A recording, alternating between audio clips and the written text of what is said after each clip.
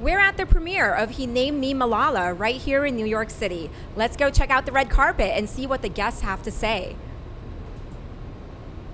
I'm actually just looking forward to learning more about Malala's story. I met her 1 year ago and was blown away. I've read about her many times over the years, but I'm excited to see the film in its totality. So.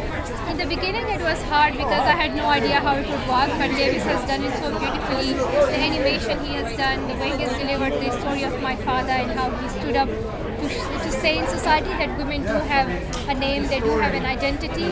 So after watching the film, it was so beautiful that it made me so happy that it can reach to many people and can inspire many people to come and join us. I'll tell you that you know that she has got a lot of prizes before attack and after she was attacked, and she got rehabilitated, even the greatest prize, Nobel Peace Prize.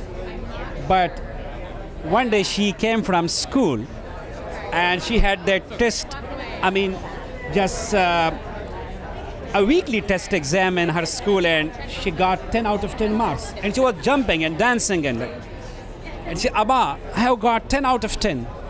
I said to her that I have never seen you so happy, so excited. She told me, I worked hard for it and it means to me a lot. So she loves education. And you can understand that in the last 2.5 years, she wrote a book, I'm Malala. We volunteered and she volunteered for a documentary for 18 months. He named me Malala. We went to Nigeria, we went to Jordan, we went to Kenya. And apart from that, she got the Nobel Peace Prize and she had to talk to many media. But instead of all these activities, she was so focused on her studies that she got straight A's in her GCSE exams. Fantastic. And it was the most proudest moment in my life that I was thinking that whether she will be academically the same girl that was in SWAT or not. But thanks God, she proved herself. And I have never seen her as happy as she was on the night when she got her results.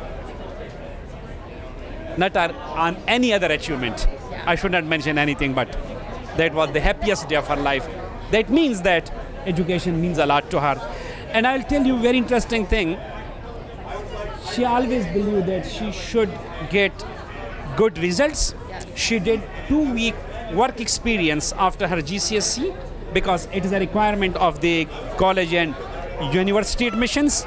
And she wants, this is her determination, and this is truly her feeling, that she doesn't want to enter any college that she is a Nobel laureate or she has got many prizes or she's Malala who was shot or who fought for education. She wants to get to any good college because she has good results, good DMC.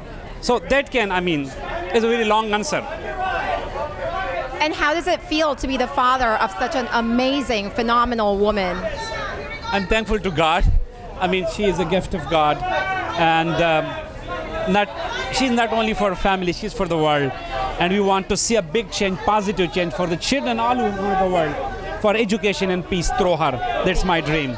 Thank you very much. Thank you so much. So tell us, what was your inspiration for this project? Just this girl and her father. I really wanted to tell a very simple, personal father-daughter story. I'm a father, I have 2 daughters, and when I learn about their life, I'm inspired. I want to be a better father. And my daughters, when they see that, they want to be a little bit more courageous. And they want to step in and speak out for what's important. When girls speak out, the world gets better.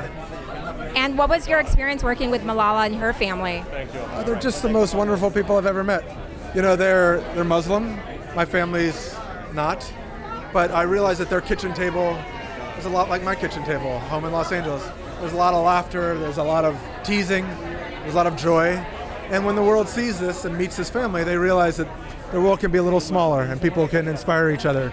And you can feel good about things because Malala has a very important, very simple message.